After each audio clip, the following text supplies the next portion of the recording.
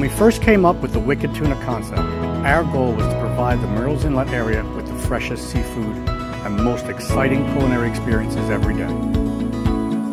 That all starts when our fishing fleet goes out into the Atlantic Ocean, catches the fish that we prepare in the restaurant. Our goal is to find the freshest sea bass, grouper, mahi, and snapper that our boats can find. They then bring it back to the restaurant and it's prepared in our fish house downstairs. Once the fish is cleaned, it then comes up to our kitchen where our master chefs take over. Their job is to provide you with the best culinary experience possible. That food is only matched by our breathtaking views here at the inlet.